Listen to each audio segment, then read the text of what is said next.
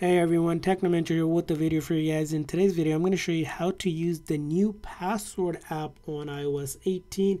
So once you upgrade or install the new iOS 18 update on your phone, you'll see a new app called Passwords, which is an app that allows you to easily save and fill password autofill. It's a secure encryption for automatic protection and seamless integration and syncing. As it shows here, we'll hit continue.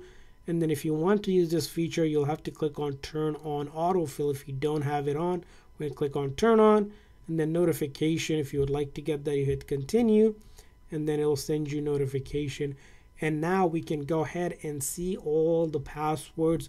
We can store it from the previous setting, which was in the setting itself. Now it's part to this app. You can also go into your settings.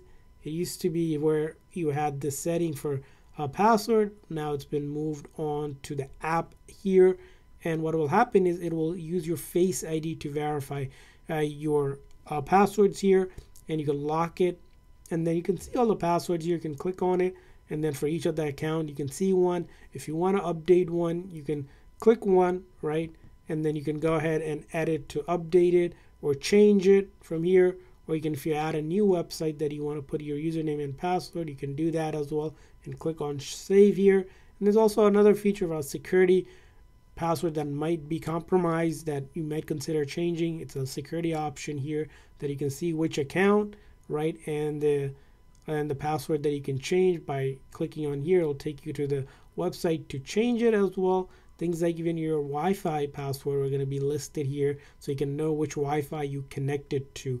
So that's how you can check basically using the password app, and how you can use it to store and update your password and save them. I hope this video was helpful. If so, please consider a like and subscribe button for more tips and tricks on your iPhone and other iOS devices. We'll see you guys next time.